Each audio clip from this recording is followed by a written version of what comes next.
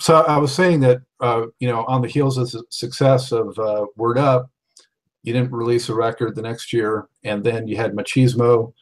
A couple of years later, Real Men Wear Black, Emotional Violence, and Face of Funk. All those albums had plenty of funk highlights, but you never seem to be able to quite recapture the lightning in a bottle success of Word Up. You know, so I'm wondering, you know, what do you attribute that to, and what was, you know, going on during the late 80s into early 90s for the band? Kind of, you know, truthfully, I think we kind of just lost our way a little bit, you know. The creative juices kind of ran out. I think we started to repeat ourselves a little bit. And not only musically or during the times with rap starting to come in and funk starting to take kind of like a back seat radio wise. The changes in music, the musical changes that were happening during that time affected us a little bit. And I just think we were running out of ideas, you know. I just think we had a long career. We started in the 70s, you know, and you can only maintain that level for so long, you know, before you kind of like run out a little bit. I think, like you said, we had great tracks. I think, you know, Real Men Wear Black was good. I think we had some really funky stuff, but we just couldn't recapture that Word Up. And actually, we tried to do remakes of Candy, you know, and it just made me sick. You know, I hated it, you know. So, you know, I'm like, you know what? The best thing to do is just stop. You know, just stop. You know, and for now, because it's when you start doing that. Cameo was never about that. We weren't ever about repeating ourselves and pandering to a certain audience or to what's going on radio wise, you know. Got that great sunshine coming in, huh? I hear you. You know, we were never about that. And I guess it's when you start to realize that the sunset is starting to creep in, it's a tough thing to, you know, to realize that it's not going to continue. And you try, it's like an old boxer, you know what I mean? You keep getting in the ring, but the inevitable outcome is around the corner. So the best thing to do is go out, and I don't mean go out, I just mean to just chill, you know, just stop for a second and see what happens. Let it go. I mean, we've had great success. We did some great music, mind-blowing, genre-changing, historic music. But to keep trying to do it sometimes is not a good thing. Do you ever like second guess it all and wonder a little bit like, you know, if we hadn't hit it that big at that juncture, if we just kind of had kept going in that slot or lane that we were in, maybe things would have been a little different? Or do you not even entertain something like that? Nah, I don't entertain that because it happened the way it was supposed to happen. We were supposed to, you know, that was the way it's supposed to be. You know, at that time, at that moment, and Word Up, the biggest song in the country, you know, that was beautiful. I mean, I wouldn't trade that. Now, that's the curse. That's the curse of it, though, sometimes. You try to repeat that magic, and it can only happen one time.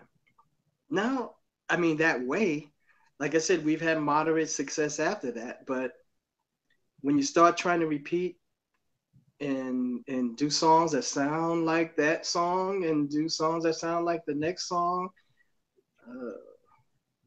no. Well, you kind of did that with Style, like we talked about, but somehow you still, you know, regenerated after that. Yeah, after that. Yeah, we came back after that, which is good, you know, which is good. I don't know. It's hard to explain. It's hard to explain, but I think things happen the way they're supposed to happen, Scott. Yeah. That's all I can say. Well, you know, your honesty with it is just really refreshing and appreciated. Oh, thanks. So, you know, I think we touched on before, but Cameo would go on to perform periodically, but didn't produce much in the studio. There was the one album, Sweet Sexy Thing, around 2000. So, you know, what has everyone been up to for the most part, you know, in this 21st century? And when will we possibly see new Cameo music, do you think? Well, we've been pretty much touring. You know, we've been on a touring thing. We've always worked. You know, there were some times when we didn't work, and you know, I wrote a book, and you know, Larry's been doing his thing. You know, we all got into our families. You know, something that was a little difficult to do back then when everybody was so busy. But you know, we got into families, and guys started doing their solo projects and getting into different things, and now Cameo. Actually, I was in Atlanta the other couple weeks ago, and there's some new music that's being recorded and talked about. Hopefully, we can make it happen. You know, I just don't want to repeat of sometimes like we were just talking about. You try to recapture that magic, and especially now being veterans and people who've been in this business for 40 years. Trying to compete with. So you cut off when you're talking about, you know, competing 40 years later and, you know, competing with a different landscape. Yeah, it's kind of tough to do that right now. And unless you're true, Cameo has always been an act that's been true to ourselves. We've never pandered to what was going on at the moment. We've always pushed through that and did what we wanted to do. So we're going to come out with anything new, the Cameo thing. And at the same time, taking into consideration what's happening today. I don't think we want to get the 18 to 24-year-olds. You know what I mean? I don't think that that's something that we're going to go after. But I think that we have our core fans who are dying for new Cameo music, and we go after that. You know, we still have fans who buy music and who want something a little different. We're tired of hearing the same thing on the radio. Cameo will always be iconic and will always have something to offer. And if we come out with the right songs, we can do it. Can I offer a little piece of advice? Please. If you do it, don't be afraid to come back hard. You know. Oh no. There's so many of these bands, like the funk bands, and I don't want to pile on them because, you know, it's still a pretty solid record. But for example, Confunction just came back, and it's so mellow. There's virtually no funk on there. Yeah. So, you know, I feel like they need to pander to the middle of the road or something like that. But you gotta, some of that's okay, but you gotta still bring the funk. Well, let me tell you something. I agree with you. I mean, I was happy to see that they came out with a new record because those were those were my boys, you know. But I kind of agree that they lost a little bit of that funk in them. I'm doing a solo record now. I just released. I'm going to release a single that was produced by Leon Silvers III and his son Leon IV. It's a ballad. It's going to be my first single. But I've got an EP that's coming in May that's got some serious funk on there. And I've got a song called Automatic, which is rock funk in that Cameo style. I've got a song called Barbarians, which is another rock funk song that speaks to what's going on now with the Trump thing and the political climate that's happening now. You know, how Cameo loves to do that. I could not do a song that spoke to what's going on socially today. And I've got some funk stuff on there. I've got a couple of nice jazzy songs. I'll send them to you so I can, you know, I'd love to hear your opinion and your take on what you think about it. But, you know, I thought that with everyone doing things, it was time for me. And I've released stuff in the past on my own, but this time I'm taking it really seriously. I've got a label. It's an independent project, of course, but I have worldwide distribution, and I'm excited for the project. I'm really excited for it, and I'd like for you to hear it and give me your feedback after you listen to it. But it's got some funk on there, believe me. I'd love to hear it. You got to have some funk, but also, and we didn't really touch on it before, but the groups that have that funk in them, when they do ballads or mid-tempo, there's some almost indescribable quality. At least I never found a way to describe it. Where there's somehow some of that that funk earthiness is still coming through on the mid-tempo and slow material. It's not, just sugary and watered down. It still has some of that. It's not just soul, but it still has a certain funk edge or something to it. I know exactly what you mean. Yeah, and that's what infused a lot of our ballads back then. Me downtown. Why Have I Lost You? Even though they were ballads, they weren't sugary, syrupy kind of things. They still had that edgy. The funk is what you make it. And you can, if you are funky, then whatever you do, like George said, it's going to be funky. Actually, that's what I always like to ask. What does funk music mean to you, Tomi Jenkins? What is funk? And if somebody asks you, what do you tell them funk is? Funk is an experience. Funk is who you are. You can't put it on like a coat. You can't take it off, like you're taking off your hat or your scarf at the end of the day. Either you're funky or you're not. And it's something that it's almost like, you're born with it, That's when I look at Steve Arrington. You mentioned Steve, my man Steve. He's going to be funky forever. He was funky in the beginning. You know what I mean? George, he was funky. When he found his funk after leaving the singing group in Plainfield, New Jersey, he was like, hey, this is me. He found who he was. We all find that who we are. And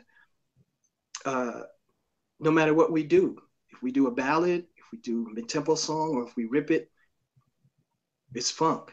So beyond the X's and O's, so to speak, of what funk music is, and this has been repeated before, but it's a deep feeling that that you just have it. It's not anything you can describe, but it when you have it. And you can take, for example, now I like Bruno Mars as an artist. I don't think necessarily he's a funk artist. I think he's a pop artist. And I think when he attempted to do funk, it showed that he wasn't funky. So that's my point. I'm not being disparaging. I'm just saying and using him as an example. Because during that live show, during the show, was it the Grammys or something when Time and Bruno were side to side doing their thing? The Time, that was a stark difference. Okay. Come back. Tommy, I lost you when you're you talking about Bruno versus the Time at the Grammys. Oh, yeah. I was just saying there's a stark difference between what funk is and what it wasn't, pretty much. They live, breathe, are funk. And Bruno Mars is a great artist, but he's not a funk artist. And a lot of people got on me about that because I made a little comment on Facebook. A lot of people were like, yeah, you're hating. No. If anybody knows about funk, it's me. So I think that my comment was honest, but I was not disparaging to Bruno because I love that cat, man. He's bringing live music. Who else is doing that stuff these days? Nobody. You know what I mean? Nobody's bringing live music back like that. I appreciate that with the horns, the whole live aspect of what he's doing. It's exciting. You know, I love that. But don't say he's funky because he's not. You know, and that's my point. Either you're funky or you're not, and you know it. And I don't even think he would say that he was a funk artist if he would be asked that straight up.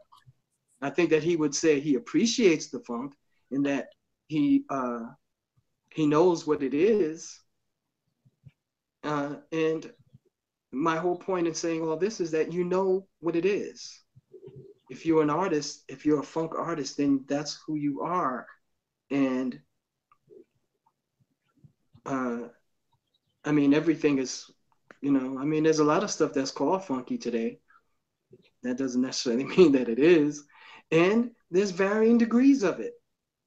It's varying levels of funk. There's varying, you know, there's different levels. There's different areas of funk.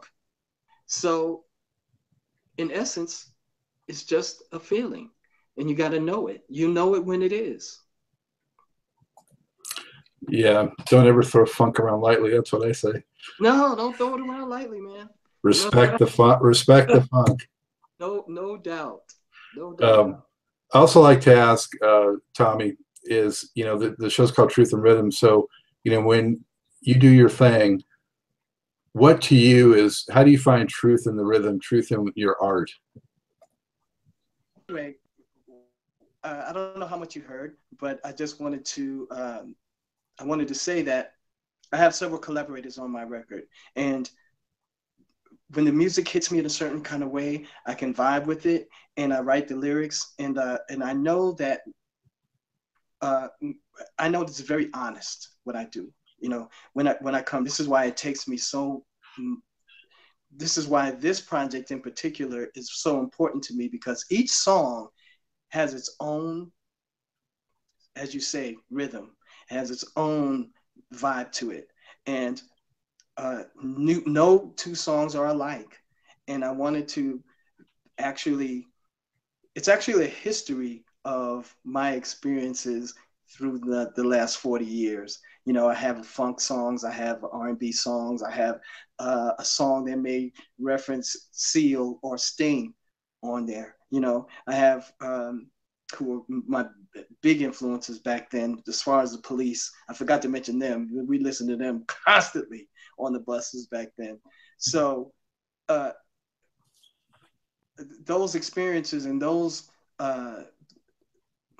historical references infuse my music now, and it's honest. It's true.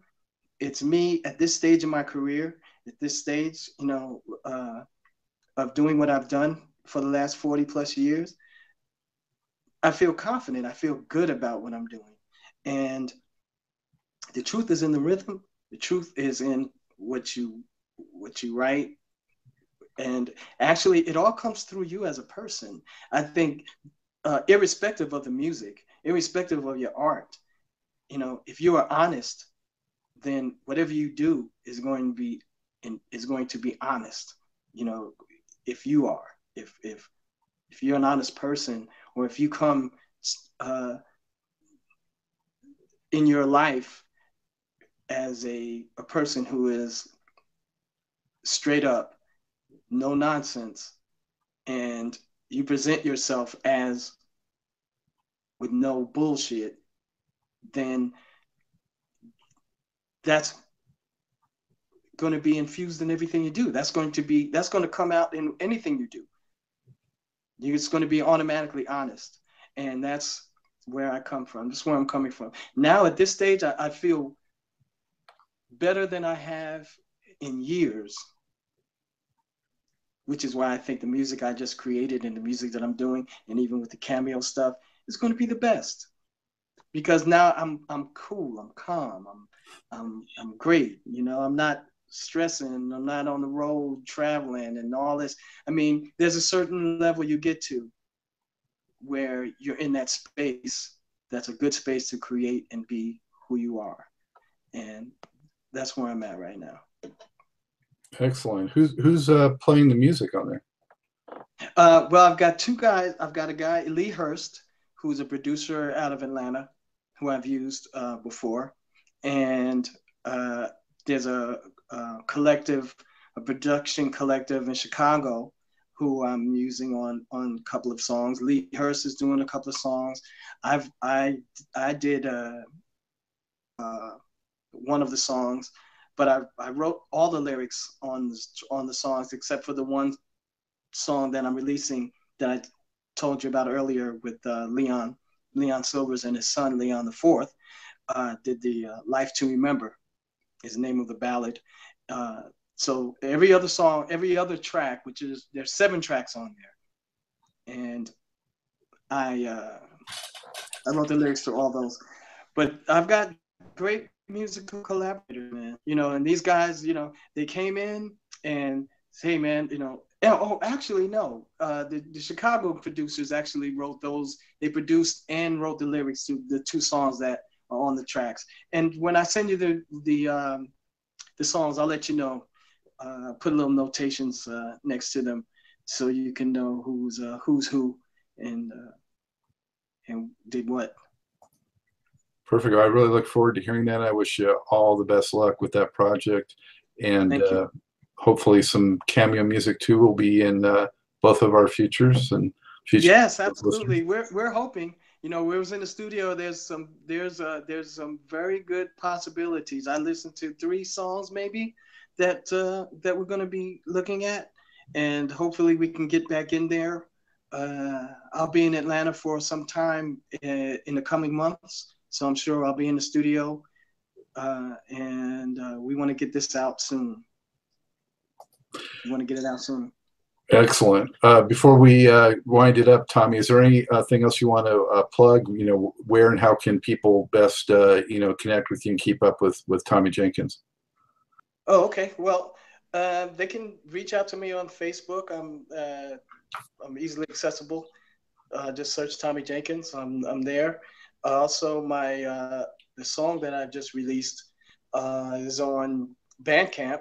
You can search Tomi Jenkins on Bandcamp and pick up the single. Check it out. And I'm on Twitter, you know, Instagram, all of that stuff. But I'll be having a website.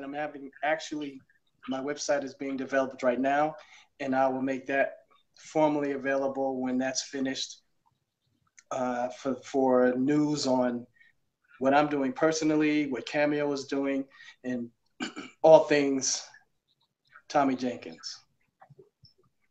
Fantastic. Well, Tomi, it's been a great pleasure. I mean, it's really been a thrill, actually, just getting to talk about not only meet you, but talk about the Cameo history and the legacy and all that. So, you know, thank you so much. Quite an honor. Well, thanks, Scott. I'm happy to do it. It was great talking to you, and I hope we get a chance to do something again in the future, man. That'd be great. That's a deal. Cool. With that, it's time to wrap up this edition of Truth and Rhythm. Sincere thank you to our viewers and listeners. Be sure to look out for upcoming Truth and Rhythm episodes and catch up with previous installments at funkinstuff.net, on YouTube, iTunes, and other leading podcast providers. If you're an artist or a music industry figure interested in being a guest on this program, or a fan wanting to see a particular person interviewed, send me an email, and let's see if we can make it happen. There were some technical challenges during this particular interview, and I appreciate you bearing with us on that. And we always do the best we can. So with that, on behalf of Tomi, hey, take good care. Thank you, everybody. All right. The love, and sorry for all the technical stuff that happened, man. You know what I mean? That's the way it goes sometimes. That makes it even more funky. Yeah. Until next time, on behalf of Tomi, this is Scott Goldfine saying, keep on vibrating to the rhythm of the one.